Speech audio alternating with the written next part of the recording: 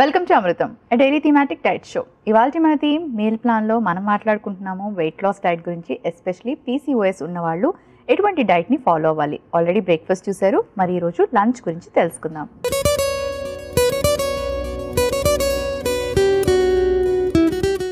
Hi Padma. Hello Monika. Padma, ఇవాల్టి మన theme meal ప్లాన్లో మనం మాట్లాడుకుంటున్నాము weight loss diet especially for PCOS.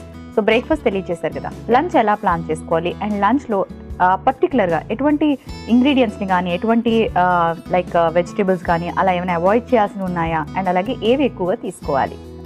Lunch విషయానికి వచ్చేసరికి మనకు లంచ్లో మెయిన్ సోర్స్ వచ్చేసి రైస్ కదా, అండ్ అన్నిటికంటే ఎక్కువ క్యాలరీస్ మనం ప్లాన్ చేసుకునేది కూడా జనరల్గా లంచ్లోనే ఉంటుంది.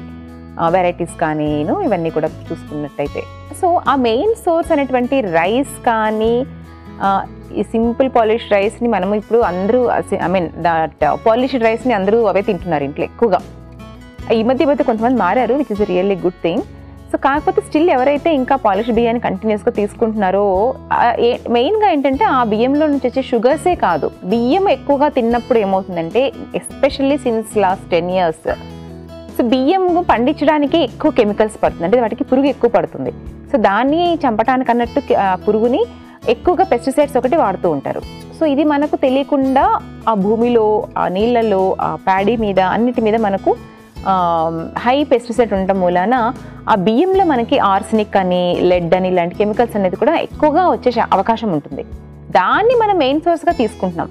సో ఒకటి స్టార్చ్ అనేది బియ్యం వల్ల ఎక్కువగా వస్తుంది అని చెప్పాను, అండ్ పాలిష్డ్ బియ్యం ఇంకా తీసుకునేప్పుడు ఏమవుతుంది అంటే ఆ స్టార్చ్ ఇంకా ఎక్కువగా వచ్చే అవకాశం ఉంటుంది. అందులో ఉన్నటువంటి కెమికల్స్ అనేది కూడా బాడీకి ఎఫెక్ట్ చూపించే అవకాశం ఉంటుంది. ఈ కెమికల్స్ వల్ల కూడా మనకు ఈ ఇన్సులిన్ సెక్రేషన్ ఏదైతే ఉంటుందో దాని ప్యాంక్రియాస్ ఏదైతే ఉంటుందో ప్యాంక్రియాస్ మీద ఎఫెక్ట్ చూపిస్తే అవకాశం ఉంటుంది. దీనివల్లే మనకు డయాబెటీస్ కానీ ఇలాంటి PCOS రిలేటెడ్ ప్రాబ్లమ్స్ కానీ వస్తున్నాయి. సో PCOS ఎందుకు వస్తుంది ప్రత్యేకంగా అంటే, లాస్ట్ నేను చెప్పాను కదా, ఆండ్రోజన్స్ అనేది మనకు రిలీజ్ అవుతుంది ఓవరీస్ నుంచి కానీ మనకి అడ్రినల్ గ్లాండ్స్ నుంచి కానీ అని. సో ఈ ఆండ్రోజన్స్ మనం ఫుడ్ అంటే ఎప్పుడైతే మనం ఆహారంలో స్టార్చ్ కంటెంట్ ఎక్కువగా తీసుకునే షుగర్స్ని ఎక్కువగా పెంచుకుంటున్నామో దానికి సరిపడా ఇన్సులిన్ అనేది సెక్రెట్ కావడానికి ప్యాంక్రియాస్ చాలా పుష్ చేయాల్సి ఉంటుంది. అంటే నువ్వు ఎంత షుగర్స్ ఎక్కువగా తీసుకున్నావు అంటే ఆ షుగర్స్ని నీ మజిల్స్లోకి ఇన్పుట్ చేయడానికి ఇన్సులిన్ అయితే కావాలి. ఆ ఇన్సులిన్ని మనం షుగర్ ఎక్కువగా తీసుకునే కొద్దీ ప్యాంక్రియాస్ ఇన్సులిన్ ఎక్కువగా క్రియేట్ చేయాలి. సో అక్కడ ఏమవుతుంది, బాగా ప్రెషర్ అనేది పడిపోతుంది ప్యాంక్రియాస్ మీద. ఆ ప్రెషర్కి తోడుగా ఇలాంటి కెమికల్స్ ఉన్నటువంటి రైస్ని ఎక్కువగా తీసుకునేటప్పుడు ఏమవుతుందంటే ప్యాంక్రియాస్ ఎఫెక్ట్ తగ్గిపోతుంది. ఆబ్వియస్లీ మనకు ఇన్సులిన్ తగ్గిపోవటం వల్ల బాడీలో షుగర్ కంటెంట్ పెరిగిపోవటం వల్ల మనకు అడ్రినల్ గ్లాండ్స్ అనేది కానీ ఓవరీస్ కానీ అన్నీ కూడా ఎఫెక్ట్ అవుతుంది. హార్మోన్స్ రిలీజ్ అనే దాంట్లో ఎఫెక్ట్ చూపిస్తుంది, ఫలితంగా PCOS లాంటివి వస్తున్నాయి. కాబట్టి మొత్తానికి చెప్పేది ఏంటంటే లంచ్లో మెయిన్గా మనం తినేటటువంటి ఆహారంలో చేంజెస్ చేసుకోండి. అది చేసుకోలేదు అండ్ దాంతోపాటు ఇంకా చాలా చేంజెస్ చేసుకోవాలి, బట్ మెయిన్ సోర్స్గా చెప్తున్నా. సో ఆ బియ్యంని మనము ఒక బ్రౌన్ రైస్ కానీ దంపుడు బియ్యం కానీ తీసుకోండి, బట్ అది కూడా బాగా తగ్గించి లైక్ వీక్లీ ఎవ్రీడే తీసుకునే బదులుగా వారంలో 2 రోజులు మాత్రమే బియ్యం ప్లాన్ చేయండి. మిగతా డేస్ అంతా కూడా రాగులు తినండి, జొన్నలు తినండి, కొర్రలు తినండి, కీన్వా తినండి, ఓట్స్ తినండి. ఎందుకు తినమంటున్నాను ఇవన్నీ అంటే మిల్లెట్స్ ఎప్పుడు కూడా మనకు పండించడానికి ఎక్కువగా మందులు కొట్టరు. ఓకే, అది కూడా ఏంటంటే మన లోకల్గా పండేటటువంటివి ఎక్కువగా మన మిల్లెట్స్ అన్నీ కూడా. సో ఎక్కడి నుంచో వేరే దేశం వేరే స్టేట్ నుంచి మనము వచ్చినటువంటి బియ్యం మీద కాకుండా మన దేశంలో మన దగ్గరలో పండేటటువంటి కొర్రల్ని తిన్నామంటే అందులోంచి మనకు వచ్చే కెమికల్స్ ఫస్ట్ ఆఫ్ ఆల్ తగ్గిపోతుంది, షుగర్ లెవెల్స్ తగ్గిపోతుంది, ఫైబర్ కంటెంట్ పెరుగుతుంది, ప్రోటీన్ కంటెంట్ పెరుగుతుంది. అది మనకు మెయిన్గా కావాలి. సో అది ప్లాన్ చేసుకుంటూ రైస్లో మీరు జొన్న రొట్టెలో, రాగి రొట్టెలో, లేకపోతే ఓట్స్ తోటి కిచడీలో, కీన్వా వేసుకొని కిచడీలో. చాలామంది పిల్లలు జనరల్గా మిల్లెట్స్ అంటే తినలేకపోవచ్చు, ఐ కెన్ అండర్స్టాండ్. బట్ దాన్ని టేస్టీగా ఎలా తయారు చేసుకోవాలి, కొర్రలు కానీ ఆరికలు కానీ ఇలాంటివి ఏమైనా తీసుకున్నారనుకోండి, అందులోకి కొంచెం చికెన్ పీసెస్ యాడ్ చేసి ఒక బిర్యానీ లాగా తయారు చేయండి. లేకపోతే చన్నా కానీ, రాజ్మా కానీ, పనీర్ కానీ, సోయా చంక్స్ కానీ యాడ్ చేసి ఇంకొక పులావ్ లాగా తయారు చేయండి. సో అది కూడా లేదు అనుకుంటే ఒక సూప్ లాగా తయారు చేసుకోండి.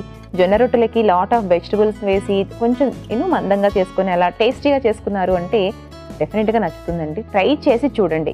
వాళ్ళు తినరు అనేసి లైట్ తీసుకోకుంటే ఇలాంటివి సాధ్యపడుతుంది. సో తప్పకుండా ట్రై చేసి అలాంటి ఆహారాన్ని మీరు చేంజెస్ చేసుకోండి. అండ్ లాట్ ఆఫ్ వెజిటబుల్స్ చాలా చాలా ఇంపార్టెంట్. వెజిటబుల్స్ లేకపోతే వెయిట్ తగ్గడం అనేది సాధ్యం కాదు. ఓకే పద్మ, సో చార్ట్ రూపంలో లంచ్ని ఎలా ప్లాన్ చేసుకోవాలి వారం అంతా అనే విషయాన్ని తెలియజేయండి. So weight loss for PCOS చూస్తున్నాం కదండి. సో మరి ఈ వారం అంతా కూడా లంచ్ ఎలా ప్లాన్ చేసుకోవాలి అనుకుంటే మాత్రం ఒకసారి చాట్ చూసేయండి. సోమవారం జొన్న రవ్వ veg pulao, soya chunk curry and carrot raita. మంగళవారం ముడి అన్నం, పాలకూర పప్పు అండ్ బీట్రూట్ ఫ్రై. బుధవారం కీన్వా లేక కొర్రలు and chicken curry and cucumber salad. గురువారం జీరా రైస్, రాజ్మా కర్రీ, పొట్లకాయ కర్రీ. శుక్రవారం జొన్న రోటీ, గోరుచిక్కుడు కర్రీ అండ్ ఫిష్ పులుసు. శనివారం ముడి అన్నం, చన్నా కర్రీ అండ్ బెండి సబ్జీ. ఆదివారం కీన్వా అండ్ ఫిష్ పులుసు విత్ కోకోనట్ మిల్క్, అలాగే క్యాబేజ్ రైతా. వారం అంతా లంచ్ని ఎలా ప్లాన్ చేసుకోవాలి హెల్దీగా, పీసీఓఎస్ ఉన్న వాళ్ళు అండ్ అలాగే వెయిట్ లాస్ అవ్వాలనుకున్న వాళ్ళు అనే విషయాన్ని తెలుసుకున్నారు కదండి. సో పద్మ చాట్ నుండి 2 రెసిపీస్ని ఇక్కడ పరిచయం చేయబోతున్నాం. సో మరి ఇవాళ మనం తయారు చేసుకోబోతున్నటువంటి 2 రెసిపీస్లో మన ఫస్ట్ రెసిపీ వచ్చేసి కొబ్బరి పాలు చేపల కర్రీ, అలాగే సోయా చంక్ కర్రీ. ఇవాళ మన థీమ్ మీల్ ప్లాన్లో మన ఫస్ట్ రెసిపీ కొబ్బరి పాలు చేపల కర్రీలో మెయిన్ ఇంగ్రీడియంట్స్లో గల పోషక విలువలు ఏంటో ఇప్పుడు తెలుసుకుందాం. సో పద్మ, ఈ కాంబినేషన్ ఎస్పెషలీ ఫిష్ కర్రీ, చేపల కూర చాలా మంది తయారు చేసుకుంటూ ఉంటారు, but more of masalas, oils అన్ని వేస్తారు.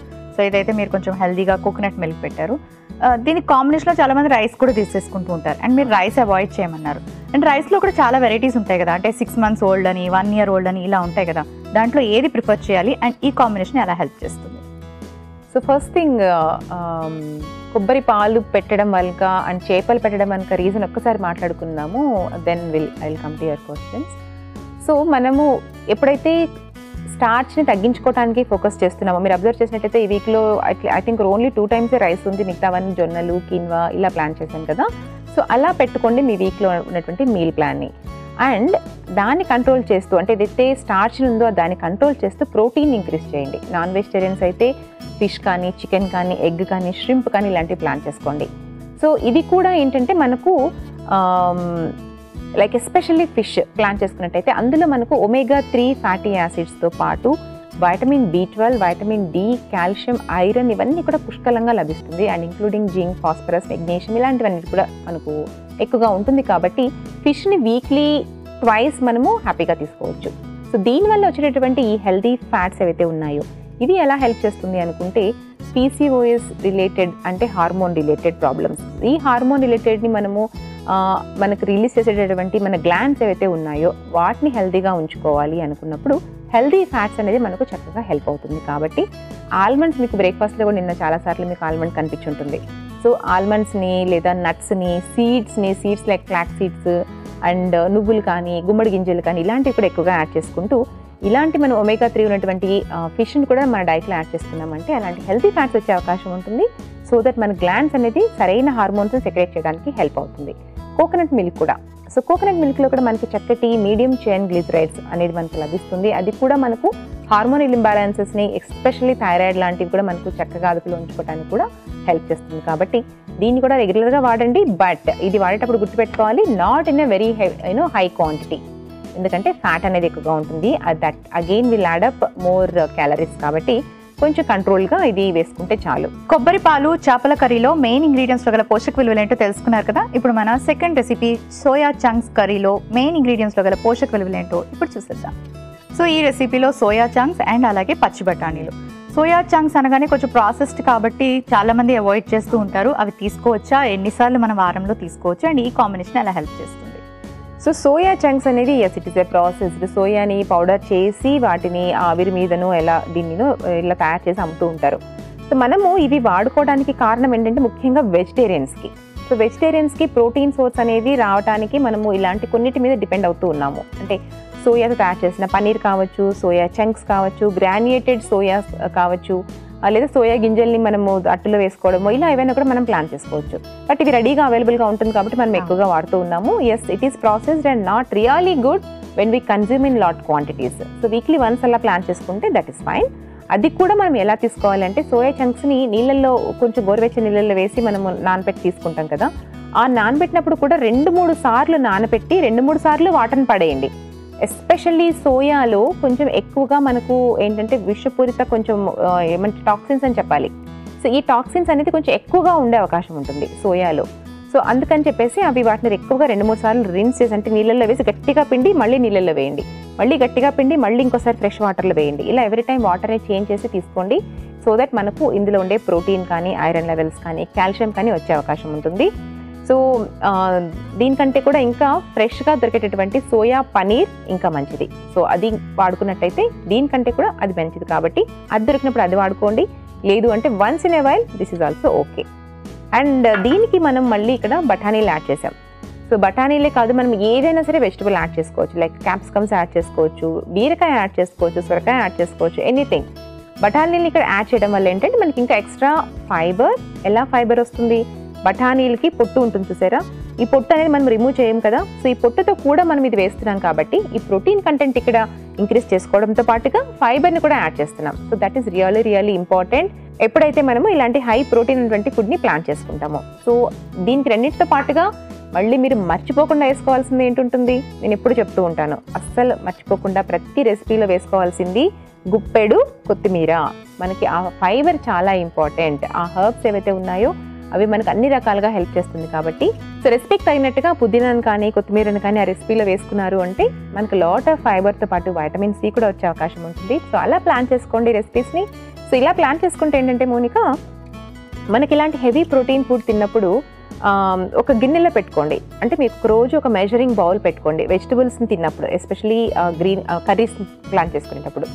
సో దట్ ఒక అందులో ఒక హాఫ్ క్వాంటిటీని మీరు తీసుకునే రైస్ కానీ, కొర్రలు కానీ, వాట్ ఎవర్ ఇట్ ఈస్, అది మీరు ప్లేట్లో పెట్టుకోండి. దానికి తగినట్టు మీరు ఈ కప్పు పెట్టుకోండి. అంటే మీరు ఎంత పెద్ద కప్పు తీసుకుంటారో కూర, అందులో ఒక హాఫ్ కప్పే రైస్ కానీ, వాట్ ఎవర్ మిల్లెట్ కానీ పెట్టుకోండి. సో అప్పుడు మనకు ప్రోటీన్ కంటెంట్, వెజిటబుల్ కంటెంట్ ఎక్కువ అవుతుంది, దిస్ కార్బోహైడ్రేట్ కంటెంట్ తక్కువ అవుతుంది. సో ఆటోమేటిక్గా మనకు స్లోగా మనకు షుగర్స్ అనేది బాడీలో యాడ్ అవటం వల్ల ఇలాంటి ఇన్సులిన్ ఎఫెక్ట్స్ రాకుండా ఉంటుంది, లేదా ఫర్దర్ హార్మోన్ ప్రాబ్లమ్స్ రాకుండా ఉంటుంది, వెయిట్ తగ్గడానికి హెల్ప్ అవుతుంది. So that's how you should plan it. Soya chunk కర్రీలో మెయిన్ ఇంగ్రీడియంట్స్లో కదా పోషక విలువలు ఏంటో తెలుసుకున్నారు కదా. Thank you Padma. మధు ఇలా అడుగుతున్నారు, నా ఏజ్ 25 years, నాకు మైగ్రేన్ ప్రాబ్లం ఉంది, డైట్ సజెస్ట్ చేయండి. హలో మధు గారు, మైగ్రేన్ హెడేక్ ఉన్నటువంటి వాళ్ళు ముఖ్యంగా గుర్తుపెట్టుకోవాల్సింది వాటర్ని బాగా ఎక్కువగా తీసుకుంటూ ఉండటం, టైం టు టైం ఫుడ్ తీసుకుంటూ ఉండటం. ఇలా మనం టైం టు టైం ఫుడ్ తీసుకోలేదు, వాటర్ సరిగా తీసుకోలేదు అంటే మీ బ్రెయిన్కి రీచ్ అవ్వాల్సినటువంటి ఆక్సిజన్ లెవెల్స్ కానీ, న్యూట్రియంట్స్ కానీ సరిగా రీచ్ అవ్వకపోవడం వలన ఫస్ట్ ట్రిగర్ అయ్యే అవకాశం ఉంటుంది. మళ్ళీ లేదా కొన్ని టైప్ ఆఫ్ స్మెల్స్ ఏమన్నా మీకు లైక్ స్ట్రాంగ్ ఆర్డర్స్ కానీ, ఏమైనా పెయిన్ స్మెల్స్ కానీ, ఇలా డిఫరెంట్గా కొంతమందికి ఒక్కొక్క స్మెల్ పడకపోవచ్చు. అలాంటి స్మెల్స్కి కొంచెం దూరంగా ఉండండి. అండ్ తీసుకునే ఆహారంలో కూడా ఏంటంటే చాలామందికి చాలా రకాల ఫుడ్ ట్రిగ్గర్స్ కూడా ఉంటుంది. సో మీకు ఏ ఫుడ్ ద్వారా వస్తుందో ఆ ఫుడ్ని అవాయిడ్ చేయండి. అండ్ బ్యాలెన్స్డ్ మీల్ని ప్లాన్ చేసుకోండి. హెల్తీ ఫ్యాట్స్ని ఎక్కువగా ఉండేలా ప్లాన్ చేయండి. లైక్ ఫిష్ కానీ, నట్స్ కానీ, సీడ్స్ కానీ ఇలాంటివి ఎక్కువగా ఉండేలా ప్లాన్ చేయండి. Sugars, any sugar related aerated drinks ఇలాంటివి చాలా దూరంగా ఉండండి. ఎందుకంటే చాలామందికి షుగర్ రిలేటెడ్ ఫుడ్ తీసుకున్నప్పుడు వెంటనే ట్రిగర్ అయ్యే అవకాశం ఉంటుంది. కాబట్టి ఇలాంటి జాగ్రత్తలు ఫాలో అవ్వండి. మన ఫస్ట్ రెసిపీ కొబ్బరి పాలు చేపల కూర.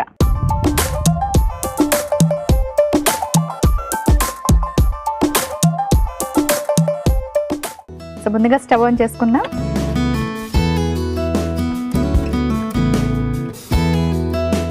సో కాస్త ప్యాన్ హీట్ అయ్యాక మనం ఇందులోకి కొబ్బరి నూనె వేసుకుంటున్నాం.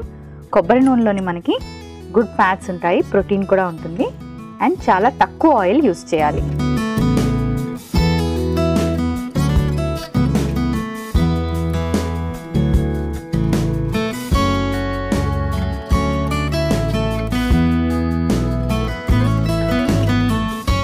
డైజెషన్కి హెల్ప్ చేసి జీలకర్ర వేసుకుందాం, కొంచెం కాస్త ఆవాలు, కొంచెం మెంతులు మన బాడీలో ఇన్సులిన్ లెవెల్స్ని బ్యాలెన్స్ చేయడానికి చాలా బాగా హెల్ప్ చేస్తాయి. సో కొంచెం మెంతులు వేసుకుందాం.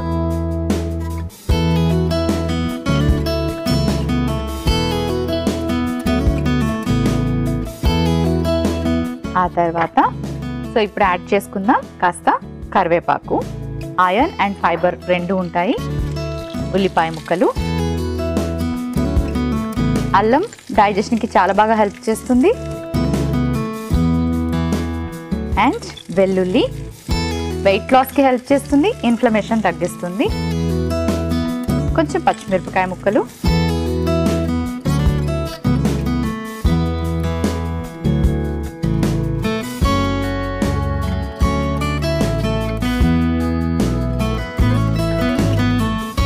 ఇప్పుడు కొంచెం పసుపు యాడ్ చేసుకుందాం.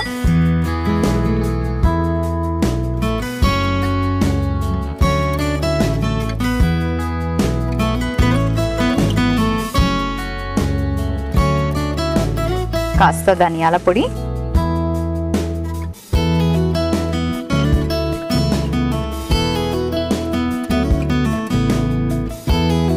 అలాగే ఫిష్ పీసెస్ కూడా యాడ్ చేసుకుందాం.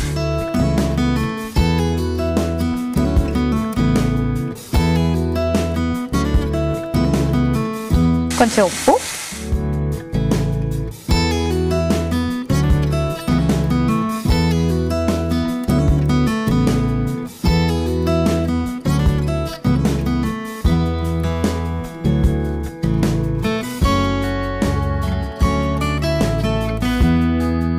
కాస్త కారం వేసుకుందాం.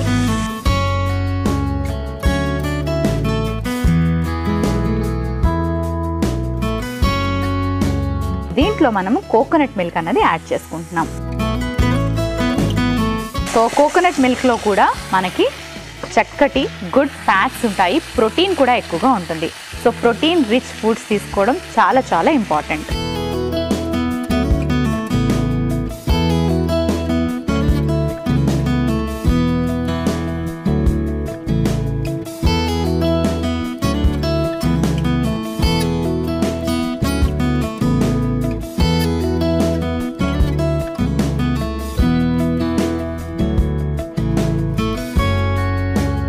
కాస్త నీళ్లు పోసుకుందాం.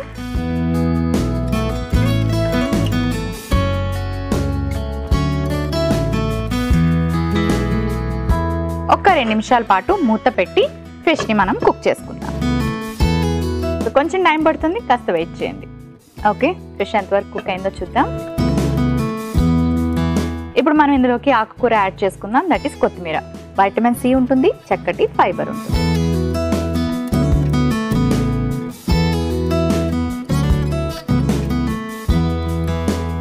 సో రెడీ అయిపోయింది ఫిష్ కర్రీ. చూసారు కదా, ఏమాత్రం ఎక్కువ మసాలాలు వేయకుండా, ఎక్కువ ఆయిల్స్ వేయకుండా, ఎక్కువ ఫ్రై చేసుకోకుండా ఇలా కుక్ చేసుకుంటే హెల్దీగా తీసుకున్నట్టు అవుతుంది. సర్వింగ్ బౌల్లోకి సర్వ్ చేసుకుంటాను.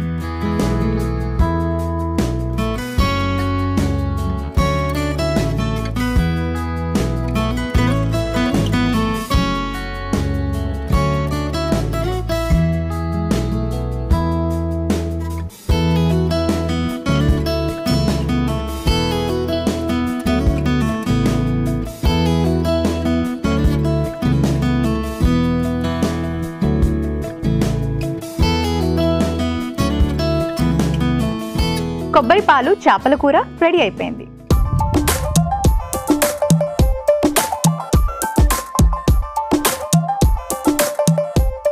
మన next recipe soya chunks curry.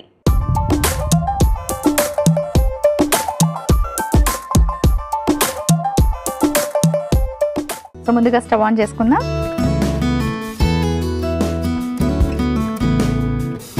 So ముందుగా కాస్త నూనె వేసుకుందాం.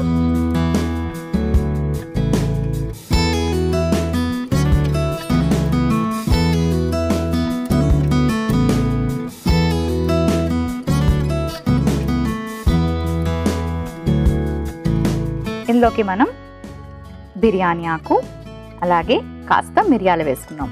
మిరియాలు వెయిట్ లాస్కి బాగా హెల్ప్ చేస్తాయి, మెటబాలిక్ రేట్ని పెంచుతాయి. కాబట్టి మిరియాలని డైట్లో ఇంక్లూడ్ చేసుకోవడం చాలా మంచిది.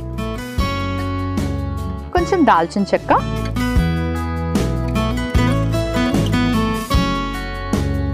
అలాగే తరిగిన అల్లం వెల్లుల్లి,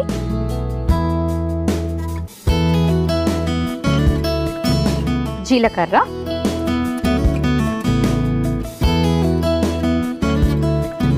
కొంచెం ఉల్లిపాయ ముక్కలు వేసుకొని కాస్త సాటే చేసుకుందాం.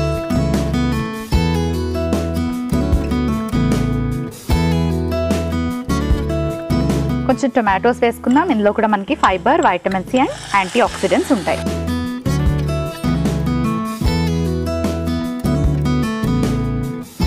కొంచెం పసుపు యాడ్ చేసుకుందాం. అలాగే కాస్త ధనియాల పొడి, కాస్త గరం మసాలా పొడి, కొంచెం ఉప్పు.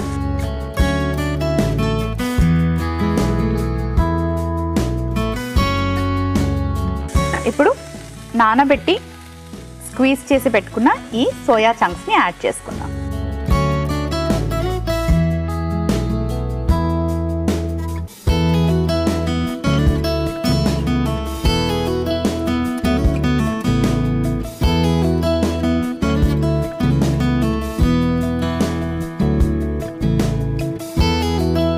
కొంచెం కారం యాడ్ చేసుకుందాం. ఒక వెజిటబుల్ అన్నది కంపల్సరీగా మనం డైట్లో ప్లాన్ చేసుకోవాలి కాబట్టి పచ్చి బఠానీలు వేసుకుందాం. పచ్చి బఠానీల్లో మనకి ఫైబర్ ఎక్కువగా ఉంటుంది, వైటమిన్ ఏ ఉంటుంది, అండ్ అలాగే చక్కటి ప్రోటీన్ కూడా మనకి ఈ పచ్చి బఠానీల్లో లభిస్తుంది.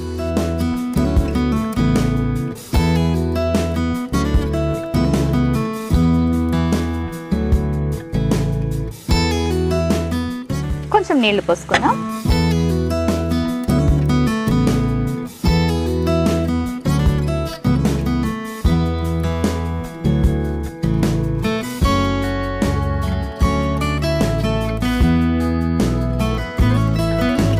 కాస్త కుక్ అవ్వాలి, కొంచెం వెయిట్ చేద్దాం. ఓకే, చూద్దాం. బాగా ఉడికిపోయాయి.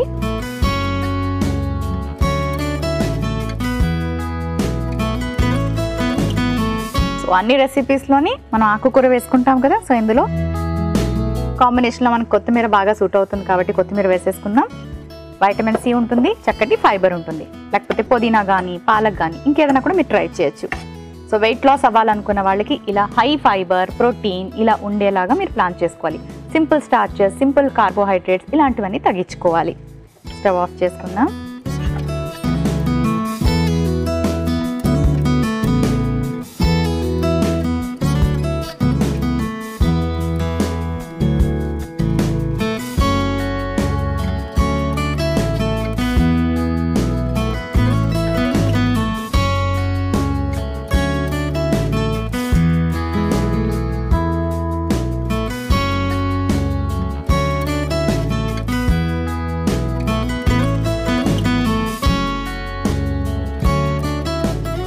సోయా చంక్స్ కర్రీ రెడీ అయిపోయింది.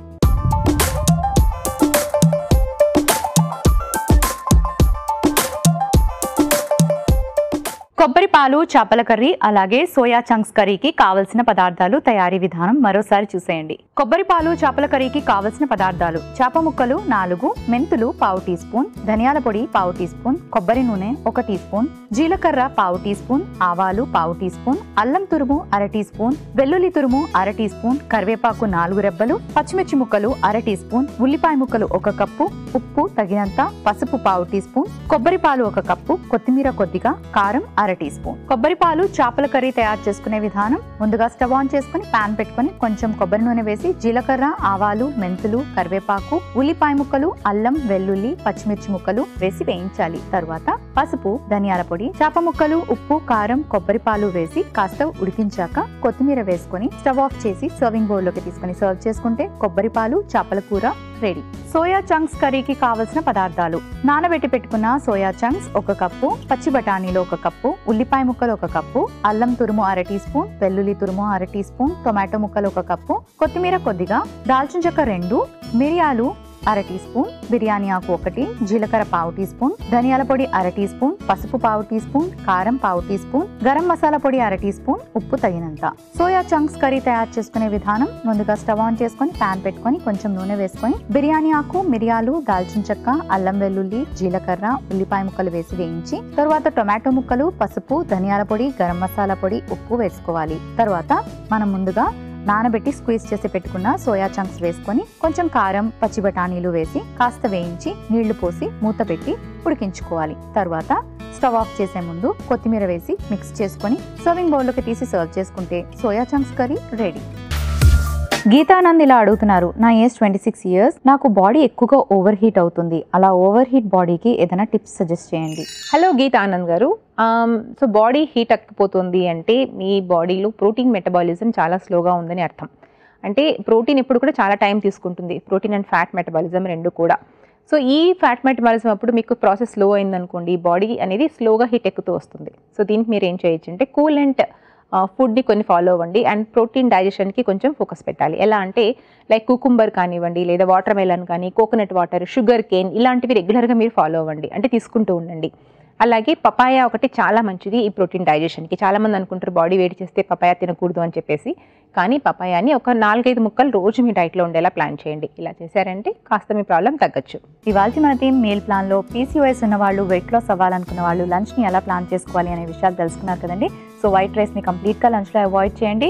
మిల్లెట్స్ కానీ లేదా రాగులు, జొన్నలు ఇలాంటివి ఏమైనా యాడ్ చేసుకోండి. అండ్ వాటితో పాటు మీకు రైస్ తినాలి అనిపిస్తే వారంకి 2 సార్లు బ్రౌన్ రైస్ కానీ లేదా దంపుడు బియ్యం కానీ మీ డైట్లో ఇంక్లూడ్ చేసుకోండి. బట్ కర్రీ కొంచెం ఎక్కువ తీసుకోండి, క్వాంటిటీ పెద్ద బౌల్లో తీసుకోండి. అండ్ కర్రీస్ కూడా మీరు ప్లాన్ చేసుకునేటప్పుడు మసాలాలు, ఆయిల్స్ ఇవన్నీ తగ్గించి మీరు చక్కగా వెజిటబుల్స్ ఎక్కువ ఉండేలాగా అండ్ అలాగే ఫైబర్ని ఎక్కువ ఇంక్లూడ్ చేసుకుంటూ ప్రిపేర్ చేసుకోవాలి. సో అలాంటిదే మనకి చేపల కూర, ఎందుకంటే ఇందులో మనం కోకోనట్ మిల్క్ వేసుకున్నాం, good fats and protein. And అలాగే చేపలు చాలా మంచివి ఆరోగ్యానికి. తప్పకుండా ప్రతి వారంలో కనీసం ఒక 2 సార్లు 3 సార్లు అయినా మీరు చేపలు తీసుకునేలాగా ప్లాన్ చేసుకోండి.